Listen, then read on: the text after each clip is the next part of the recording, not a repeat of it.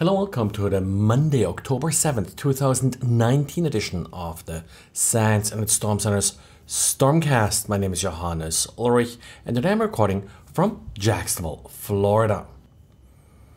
Our handler Russ has been using the statistical computing language R a lot lately and has yet another article with some tips and tricks about how to use it during forensics and incident response.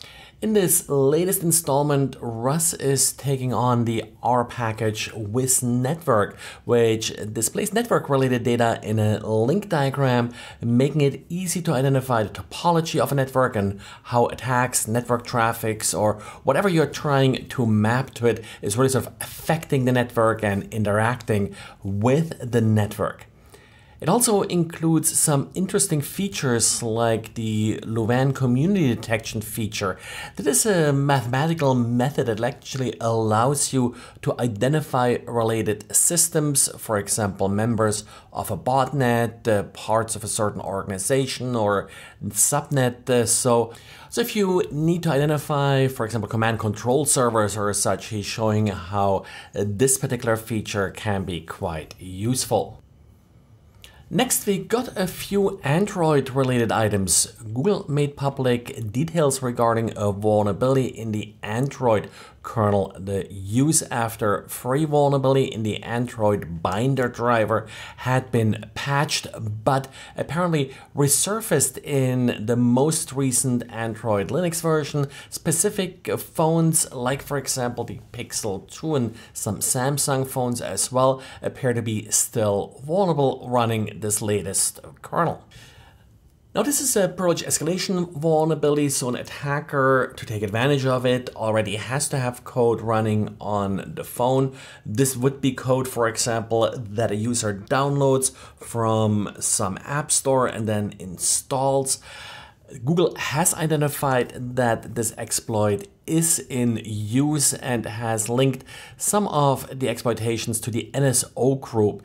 This is a commercial outfit that is selling mobile phone exploit tools, typically to governments and the like. However, the NSO Group has denied any relations with the exploits that Google is describing. Needless to say, the exploit is out there and is being used, not really clear by whom. So until this particular vulnerability is patched for good, well, the best advice, and that's always good advice, is be careful what applications you install on your phone. The second problem affecting Android is really a problem with the Signal Messenger application for Android, not Android itself. This particular vulnerability was also discovered and made public by Google's Project Zero, but only after Signal was able to release a patch.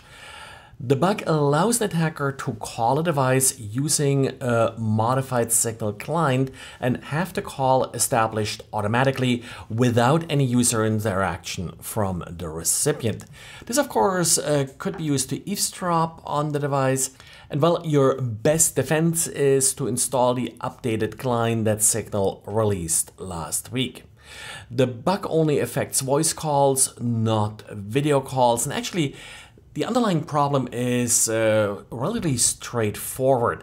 When a device receives a call, it will send a message to the user asking it to accept the call. Once the sender acknowledges the message, then the sender is sort of concluding the setup with a connect request. Now, the problem here is if the second part, where the recipient is actually accepting the call, is missing and the connect request is sent without the user ever sending that hey, I accepted a call message, the receiving device will still accept the call, and that leads to this vulnerability. Of course, the normal out-of-the-box Signal client will not send a connect request unless it has received that second part from the recipient, but actually the Google Zero blog does show how to essentially patch a Signal client to send the connect message without the victim ever accepting the call.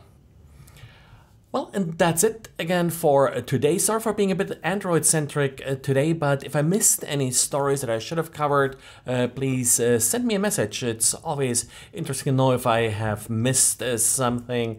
Thanks, and talk to you again tomorrow. Bye.